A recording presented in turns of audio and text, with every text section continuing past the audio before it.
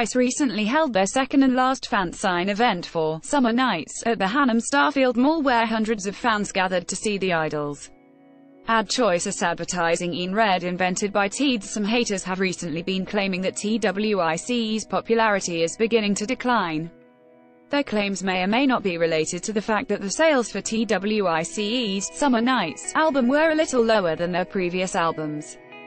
Ad choice advertising in red invented by Teeds. It is difficult, however, to say that Summer Nights was less successful than What Is Love, or that TWICE's popularity is declining, as Summer Nights was a special, repackaged album with only 3 new songs, whereas What Is Love was a regular album.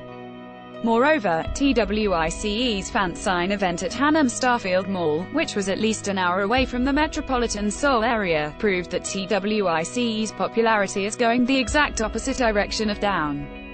Hours before the fansign was scheduled to be held, hundreds of fans gathered to find a good spot to see the beautiful idols. The event was scheduled to start at 3 p.m., but hundreds of fans apparently waited from the morning hours to get a good view of Twice. As it got nearer to the scheduled time of the event, more and more people gathered until the entire area surrounding the event location was filled with crowds that awaited the arrival of the Summer Queens. Fans apparently bought anywhere from 60 to 160 albums to get in through the raffle. At the end of the fansign, Twice began their performance of Dance the Night Away. The fan chants alone proved that their popularity was still as great as ever, if not even greater. The chants of hundreds of fans echoed throughout the huge venue and filled them all with a "Dance the Night Away" frenzy.